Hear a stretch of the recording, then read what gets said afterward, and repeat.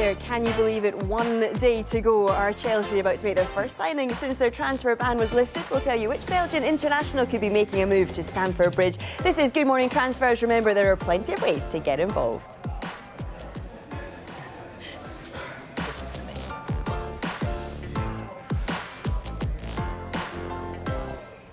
Manchester United fans, the wait is almost over. An agreement is in place. Bruno Fernandes should be announced today.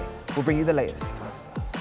£85 million for Richarlison. Should Everton snap Barcelona's hands off, or are they right to say no? He's one of Tottenham's longest-serving players, but it now looks like Danny Rose is leaving London and returning to the northeast. And there are developments at Chelsea too. Will Willian is staying at the club come Friday night. See, that's how you keep the energy high.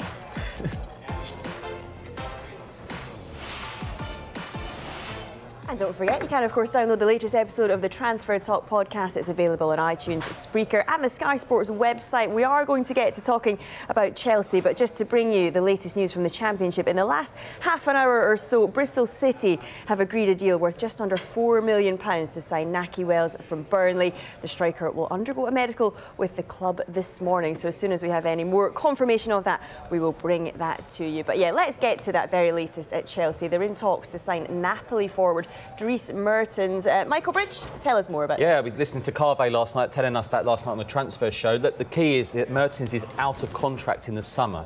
Inter Milan also want him, which is interesting because they've been so active this January.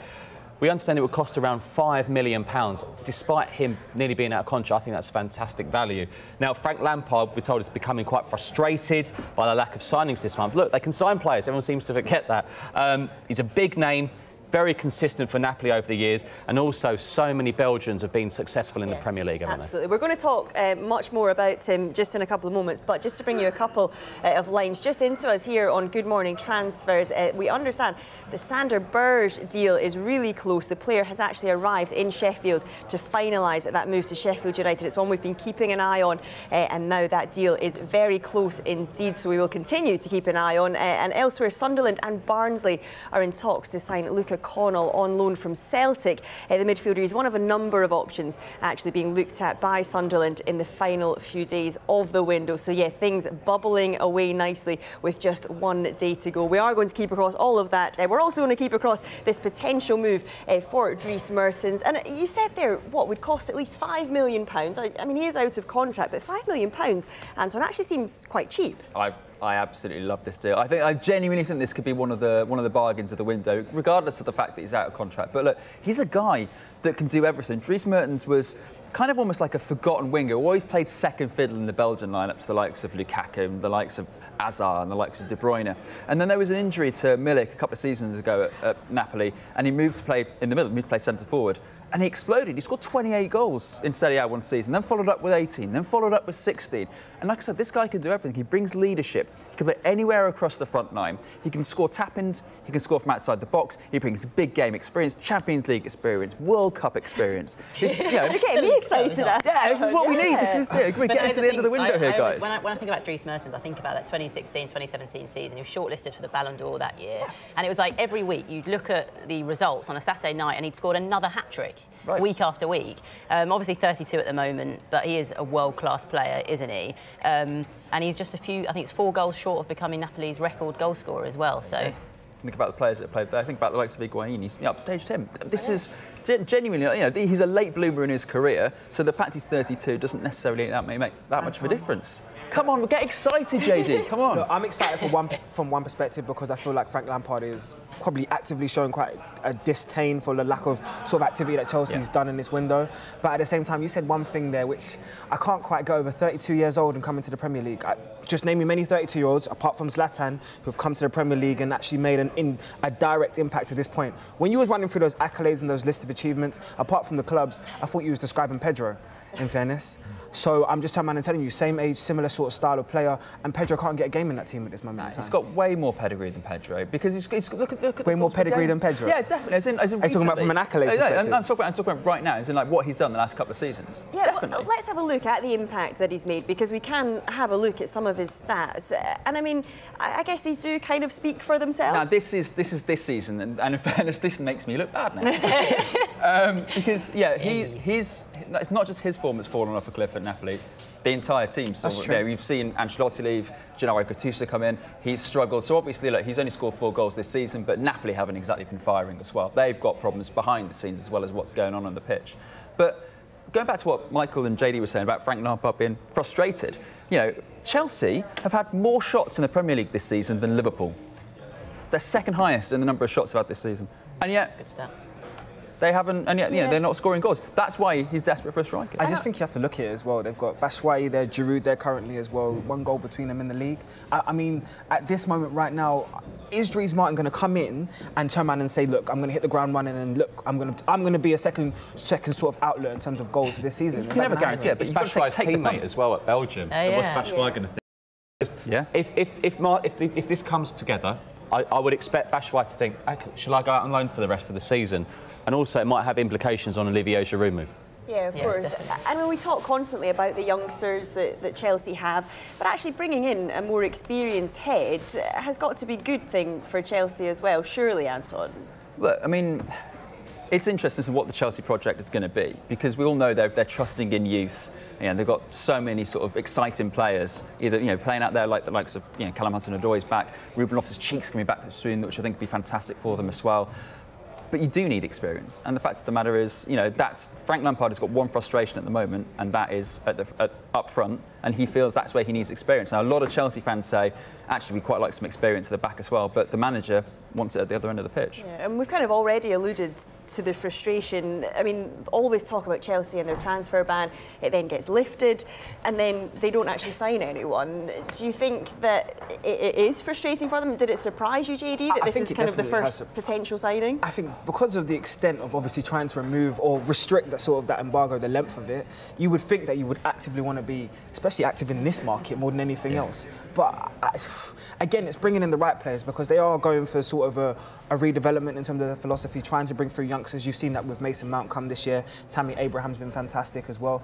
You can understand the philosophy, but at the same time, you are right. If you want to win competitions, and Chelsea are a massive club across the whole of Europe, so they want to win competitions, they are going to need experience. Now, I do agree with you for one instant. Value for money, Mertens, unbelievable. But at the same time, is he going to turn around and improve that team right now? Is he going to turn around and come in and get you, let's say, 15 goals? No, I agree. But if there's no point signing him if they don't believe he's not going to do, if he's going to do that. Sign them, yeah. Yeah. Well, Chelsea fans, let us know what you think. We're really interested to know your thoughts on Dries Mertens and that potential move. Use that hashtag transfer talk. But let's check in with the state of play and Emma.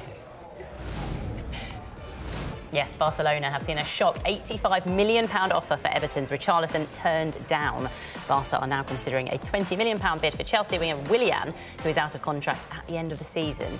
Newcastle have agreed a loan deal with Tottenham for Danny Rose, and Tottenham's striker search continues, with Chelsea's Olivier Giroud open to a move across London. Arsenal have signed Spanish centre-back Pablo Mari on loan from Brazilian champions Flamengo until the end of the season, with the option to buy. Burnley are close to agreeing a deal to sign Bristol City's Josh Brownhill, and finally Brighton are interested in Chelsea right-back Tariq Lamptey. Now, Manchester United fans, you finally have your player. Well, almost. United have confirmed they've reached an agreement to sign Sporting Lisbon midfielder Bruno Fernandes. It is a deal worth up to £68 million, subject to a medical and the agreement of personal terms. The Portugal international, he flew into Manchester yesterday. We saw the pictures of that to complete the move. So we do await the official confirmation. Pretty much the most drawn-out transfer of this window. And I mean, don't forget, we were talking about him in the summer as well. Anton, is he a player that is worth the wait? Sure, no pressure. Yeah, look, I mean, he's definitely what Manchester United. He's the kind of player Manchester United need, and they're getting a player that can kind of do everything. Let's be brutally honest. He'll be asked to play, behind the front three, but yeah, he's a goal scorer. He's a creator. More importantly, he's a leader. He's the captain of Sporting, a struggling Sporting side. He's the talisman of that side. Manchester United don't just need creativity, they don't just need an outlet. They, last night's game against Manchester City, a great example.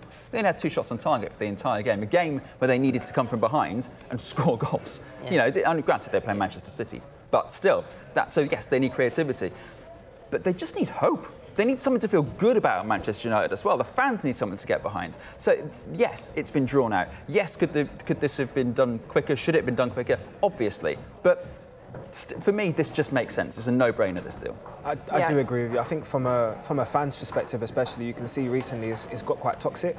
And Manchester United fans have never really, ever really historically been toxic towards, especially towards their own club. So I think for a morale sort of boosting impact, this is an important move. It would be probably the deal of the summer, I mean, deal of the window so far. But at the same time, it's just the impact it have in terms of boosting the whole morale in the actual club itself. Yeah, and I mean, United fans, they do sound happy on social media. They're kind of been going on about it. We want to get this deal done, but they do still want more as well.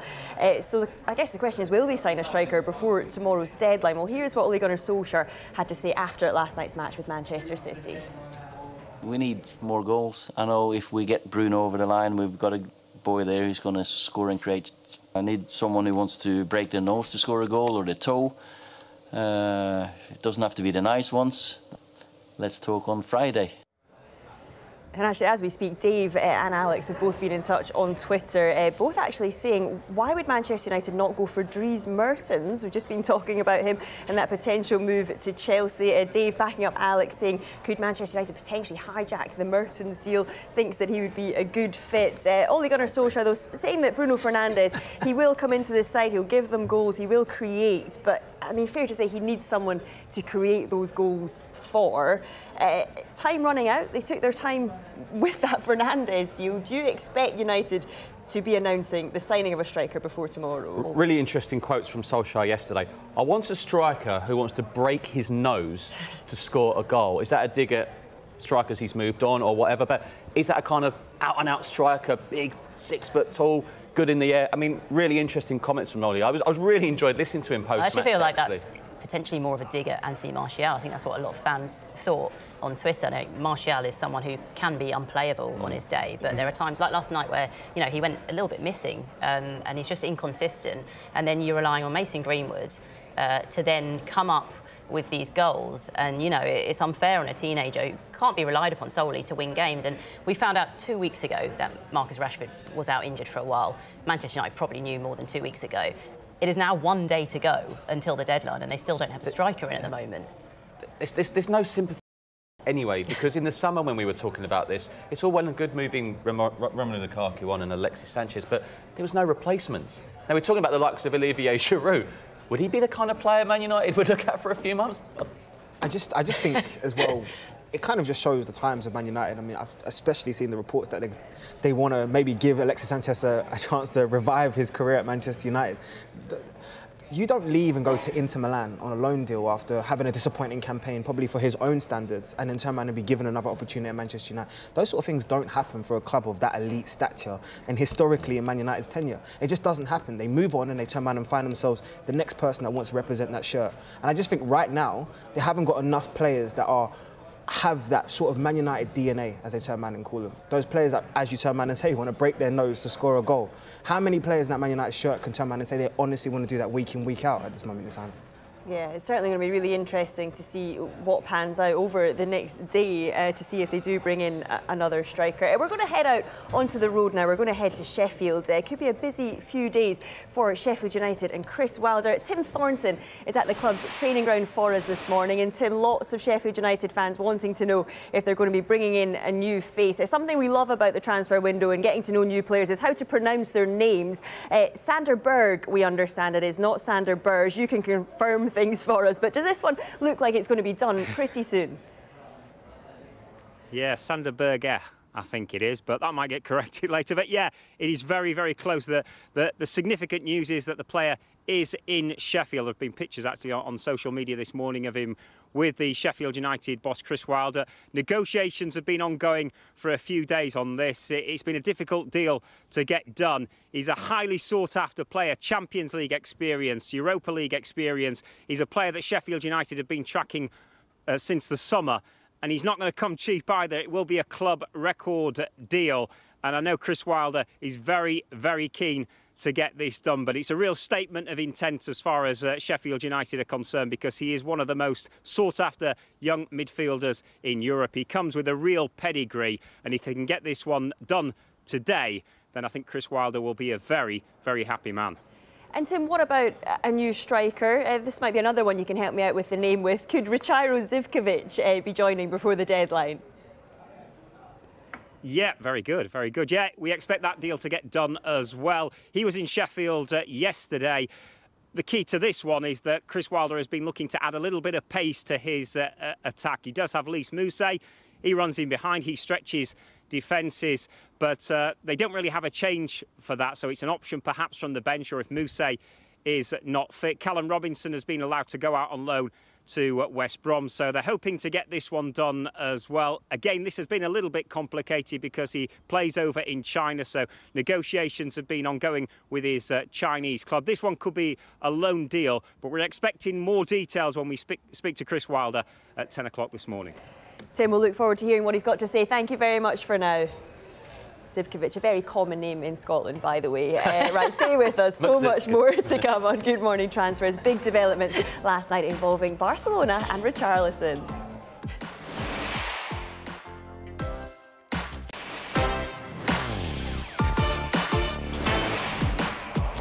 Hi there, welcome back to Good Morning Transfers. We're going to start this part with a little bit of breaking transfer news, and it concerns Josh Brownhill, the Bristol City captain. He is at Burnley undergoing a medical ahead of his move. It's understood the fee is worth around £10 million for the midfielder. So yeah, currently undergoing his medical ahead of a move from Bristol City to Burnley. Remember, we told you that news at the top of the show, that Bristol City have agreed a deal worth just under £4 million to sign Nahki Wells the other way from Burnley. So the two may well be linked, but as soon as we have confirmation of those, we will bring them to you. Elsewhere, Real Sociedad striker Willian José was left out of the 18-man squad for their match against Osasuna last night, despite being included a day earlier. It's a name that you'll have become familiar with because we've been talking about him a lot in terms of interest from Tottenham this month. Michael, we know that the North London club, they held talks with Sociedad about Willian José. Do you expect to see him in a Spurs shirt? Is this the biggest clue yet that he's going to be leaving? We don't know. I'm going to be honest with you. We don't know at the moment because Christoph Piontek seemed to be the first choice, but he's now going to Hertha Berlin. There were shots last night of him arriving in Berlin, so that would be a bit of a blow. But maybe couldn't get negotiations. Is it obligation option to buy a loan to start? But Hertha Berlin have come in with a bid of around £23.5 million. So Tottenham will be looking elsewhere. Look, they need a striker. It's going to be interesting. As always, Spurs always do something on the final day. I'm sure my colleague Paul Gilmore will be very busy down there. But yeah, and of course, yesterday I was talking about interest in Olivier Giroud. I mean, I don't know if that will develop. But yeah, interesting when players are left out of squads. Yeah. Sometimes it's players say, look, I'm not fully focused. Could it be he's trying to push the move through as well? Maybe. I mean, we haven't heard from him, but obviously he is one player they were looking at. And as I say, I think Tottenham do need a striker. It's pretty obvious, I think. Yeah, absolutely. Anton, we're just going to break away from Tottenham now because we love it when there's one day to go. Lots of things happening. Christmas Eve. Yeah, it is. Breaking news from Wolves to bring us. Yeah, their potential new signing, Daniel Podence. He's in Wolverhampton, had a medical yesterday, and I expect that deal, around £16.9 million, to be confirmed later today. Daniel Podence has taken to Instagram to say thank you and goodbye to Olympiacos, basically, which is kind of makes my job easier because it's definitely going to be confirmed now, isn't it? If you need a clue, that's a pretty big long statement. Exactly, yeah. Look, he thanks the fans. He says thank you for the passion, for the derbies. He's struggling for words to express how he feels about his last year and a half in Greece. So, look, that's a sign that he's probably sent that from his hotel room in Wolverhampton, isn't he? So he's on his way to Wolves. He'll be at the training ground later, and that deal will get done. Like I said, the third highest signing in Wolves history. Daniel Podence joining for just under £17 million. Excellent stuff, Anton. Thank you. Now, how about this? Could Richarlison be in line for a shock exit from Everton? Everton have turned down an offer of €100 million. That's around £85 million from Barcelona. Emma, explain what has happened here. Yeah, well, like you said, they've turned down that massive bid. It was an offer that was made earlier this week, and Everton rejected the offer immediately. Obviously, they don't want to let go of one of their prized assets, do they? Barcelona looking for a a striker. We know Luis Suarez is out for months now with that knee injury. He's had surgery on his knee. And what we also know is that Barca did make an inquiry for Richarlison last summer as well, but they were knocked back. He is a sort of long-standing target of Eric Abidal, Barca's sporting director. So it's interesting to see how this one plays out. But Everton, of course, don't want to let him go, do they? Yeah, I mean, it's a lot of money, as you said, 100 million euros, 85 million pounds. But, Michael, can you see why Everton have rejected this Absolutely. offer? I mean, they've just got Carlo Ancelotti, one of the greatest names, one of the biggest managers in world football, most well-known names in world football. Everton fans absolutely delighted about it, so excited. They've had one little blemish, was the performance against Liverpool in the FA Cup, but there's huge excitement there. You know, they've got a new stadium they're about to build, and Ancelotti, look, he's looking at the squad. They will have to make changes in the summer. I think he's assessing the squad now.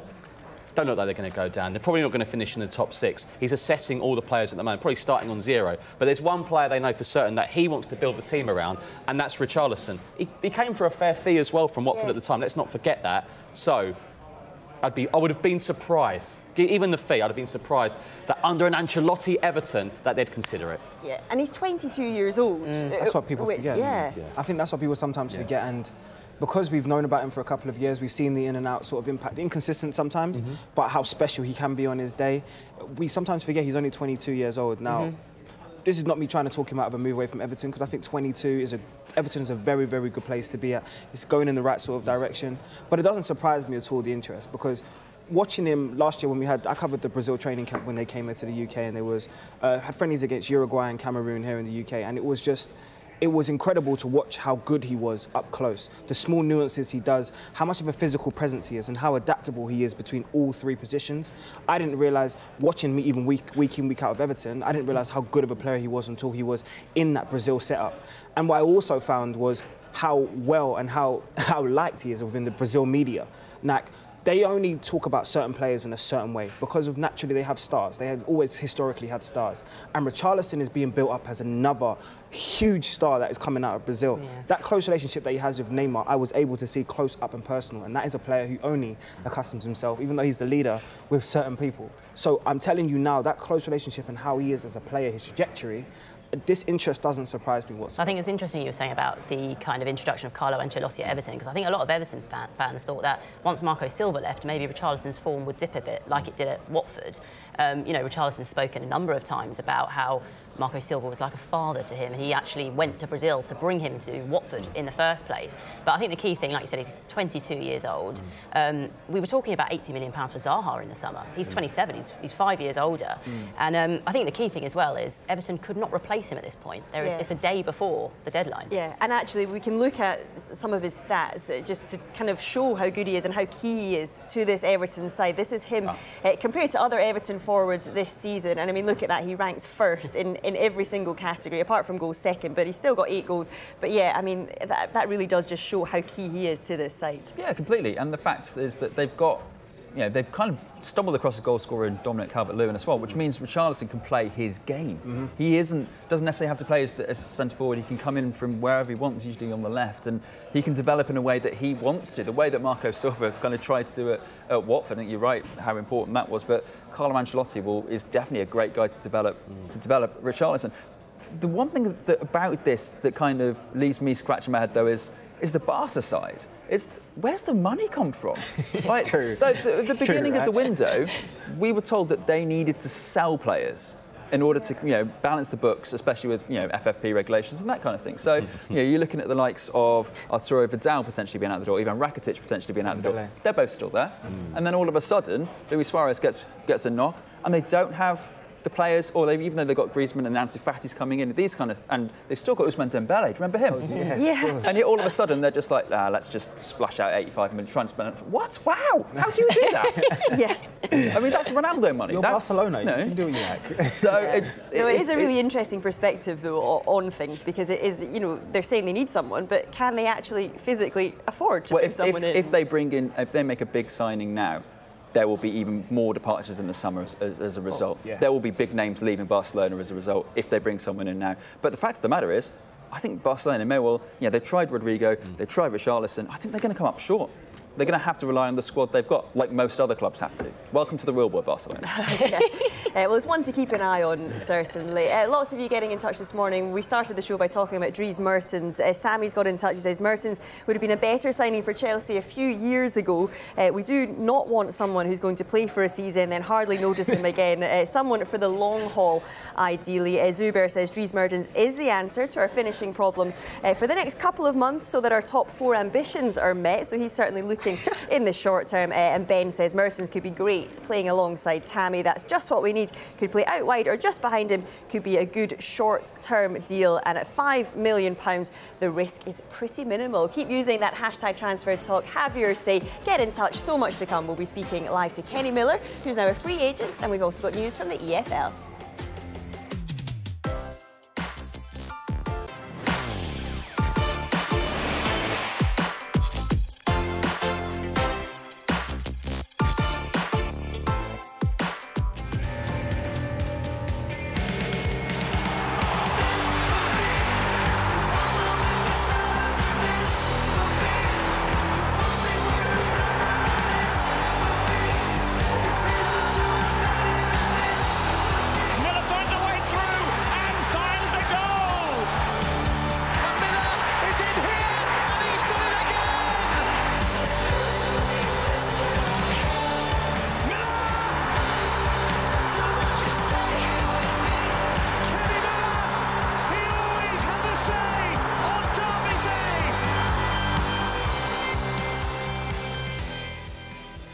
Yeah, Kenny Miller, a proven goal scorer now, a free agent after leaving Partick Thistle a week ago, and I'm very pleased to say that Kenny joins us live now on Good Morning Transfers alongside Luke Shanley. A very good morning to you both.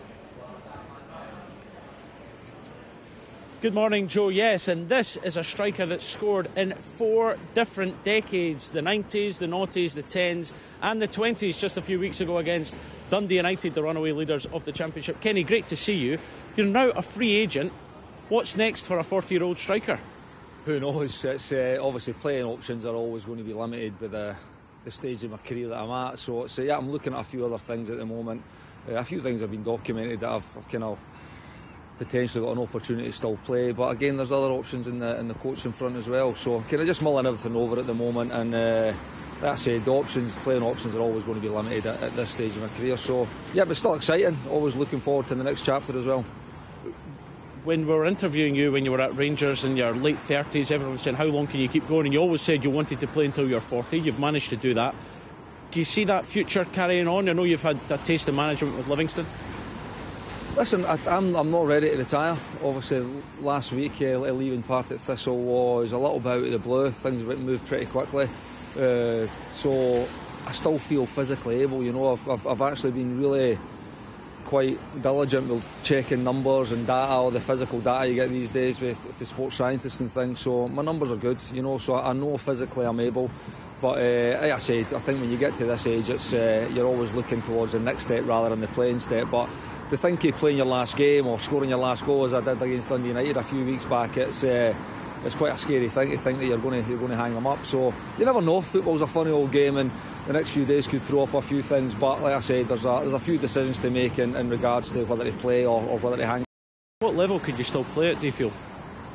You know, again, I still feel I could play at a higher level than what I have been this season, to be honest with you. But that's for other people to decide. You know, I mean, like I said, I still feel physically able. I feel the quality that I could bring, not just on the field but off the field for a team as well. I think with the experience that I've gained over the number of years, would still be or still have a valuable part to play in any regime, you know. So it's one of the things. But like I say, I've got a few exciting things in the pipeline that I've got to decide over in the next few days. So it could be on to the next step and hanging them up eventually.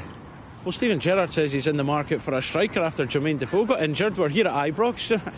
Keeping a fourth spell maybe at Rangers? That's a million to one shot, I would say, Luke. But I think they'll be looking at. I mean, you know, what happened last night with Jermaine Defoe, I think there's no doubt even before that I think Rangers could have done with a third option with I think they were only an injury or a suspension like they have been in the last 3 or 4 games away from only having that one option up front. So I'm sure they'll be definitely in the market, whether that's a striker domestically. I know Lawrence Shankland's, a lot of speculation surrounding him and whether he's going to be on the move, which there has been for the last 18 months, 2 years with the level of goal the boys been scoring. So domestically I think he's one that could could potentially be out there for a few teams. Celtic have been linked as well, obviously.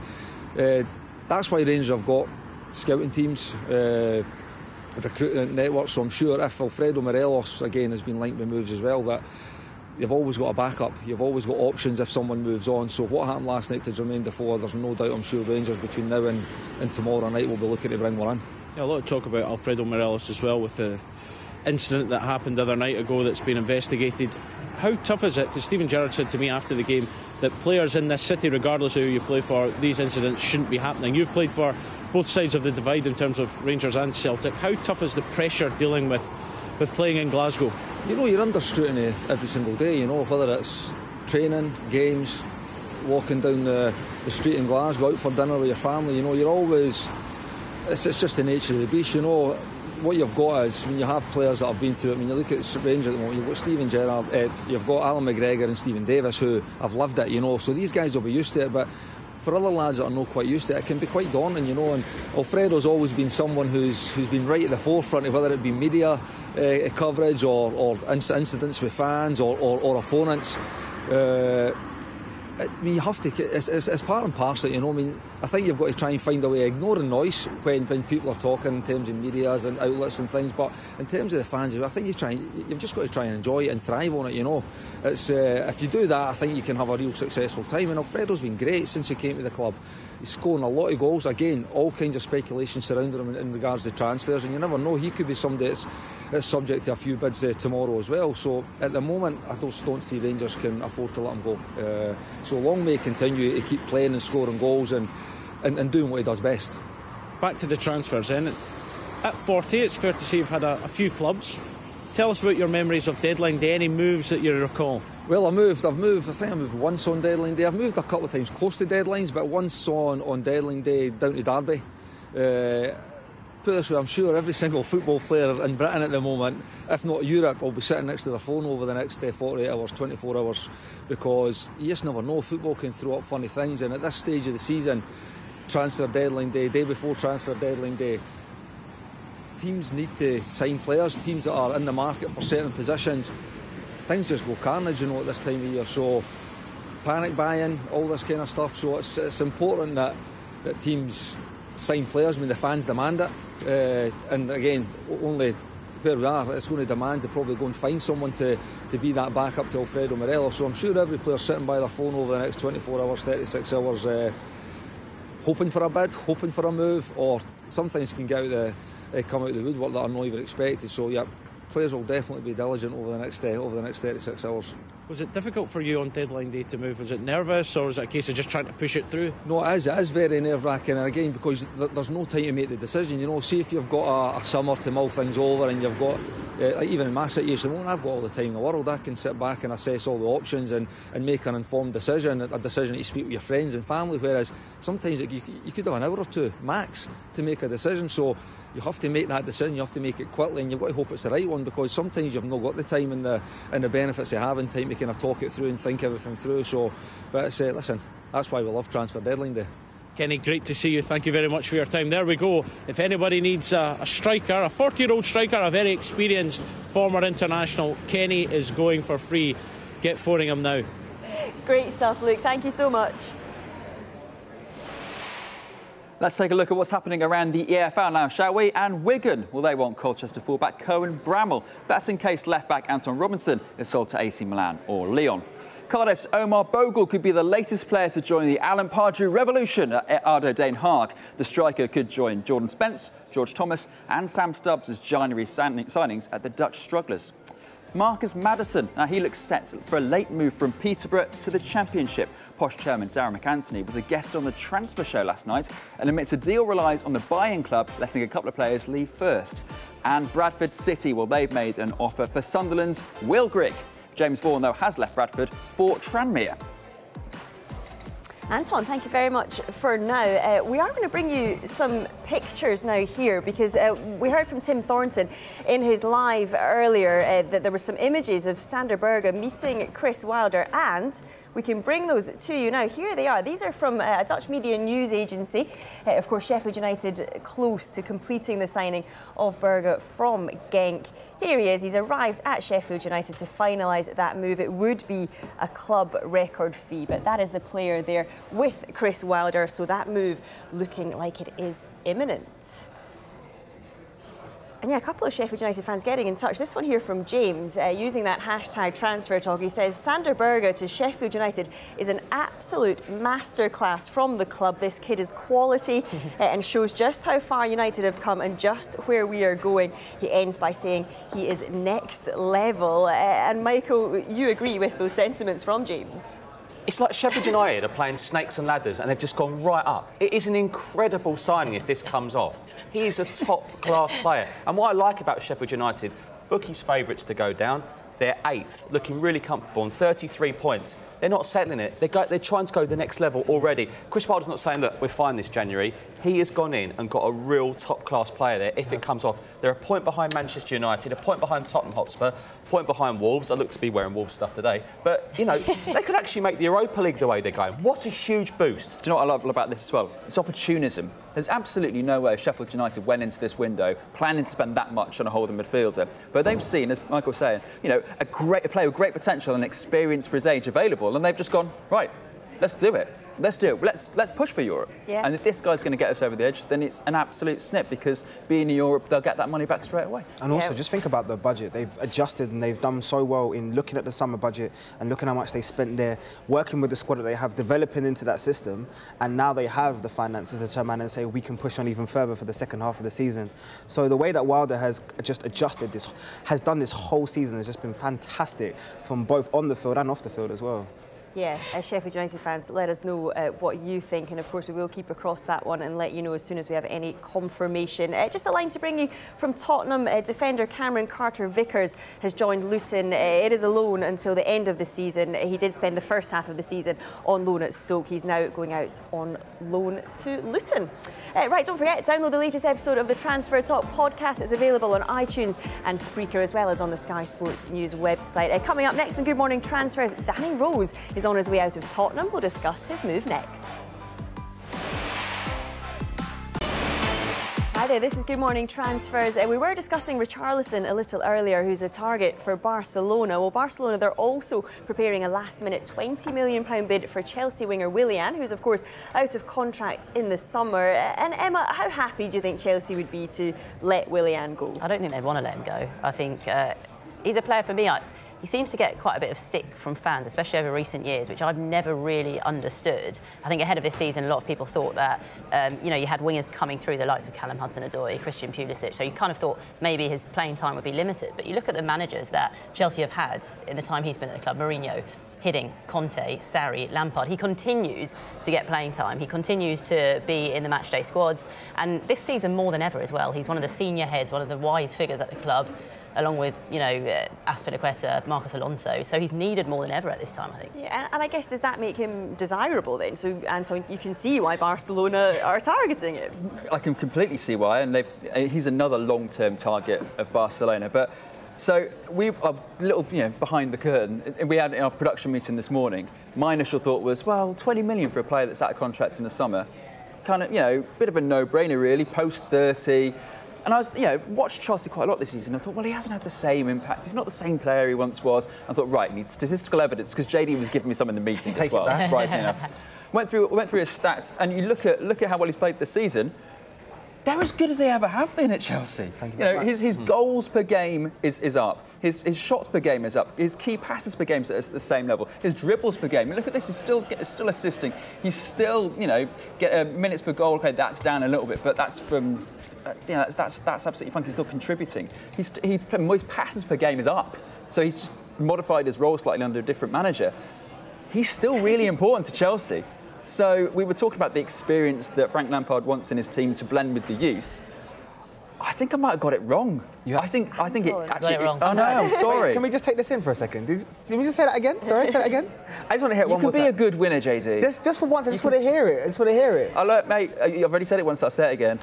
I was wrong. They should keep Willian because he's integral to Chelsea in the way they played this season. It wasn't just one game at Tottenham where he played well. I'm done. So, JD, you think he should stay at Chelsea? I mean, you don't get any better intention of sort of how Willian is valued in that team than by what the manager says. And the manager's made it very clear at the beginning of this window. He insisted that he didn't want Ross Barkley to go anywhere and he didn't want Willian to go anywhere. He's come on the record and said that. Now, if, as you turned around and said, numerous managers have come in the door in Chelsea's during William's tenure, and yet every single one of them have played them consistently. Every single one of them has seen his value. That shows the quality of the player. Now, statistically, he might not jump out to you because he's in an attacking position, and you think to yourself, well, he should score more, and he should bring more assists. But at the same time, it's the impact that he has on the game in the important times. And that is understated. And ask any Chelsea fan, they'll tell you straight, he is a critical player for how they look in an attacking sense. We talk about 20 million, but if Chelsea lose Willian for 20 million and they drop out the top 4, that's a lot more than £20 million. Yeah. We're going to talk about Danny Rose now because he's agreed to join Newcastle on loan until the end of the season. He could actually be in line to make his Newcastle debut against Norwich this weekend. Michael, were you surprised by this news, this switch that he's going to make? No.